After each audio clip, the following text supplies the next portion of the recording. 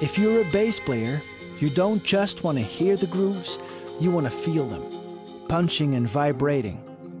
Preferably without unwanted distortion in the lowest frequencies.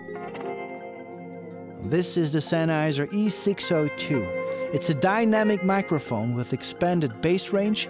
It has got a fast transient response and it is designed for extreme sound pressure levels.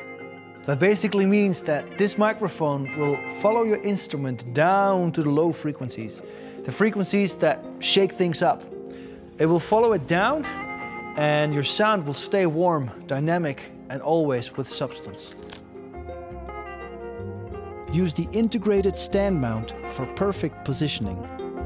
Choose one of the speakers in your amplifier and position the mic right in the middle of it. Keep a distance of about 1 thumb. The lightweight aluminum body of the mic also makes it pretty easy to stick it on the longer boom arm if needed. And then you just take it away.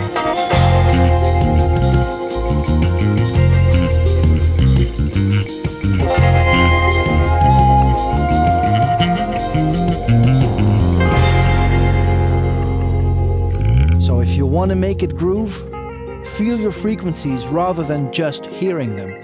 The Sennheiser E602 will be your best friend.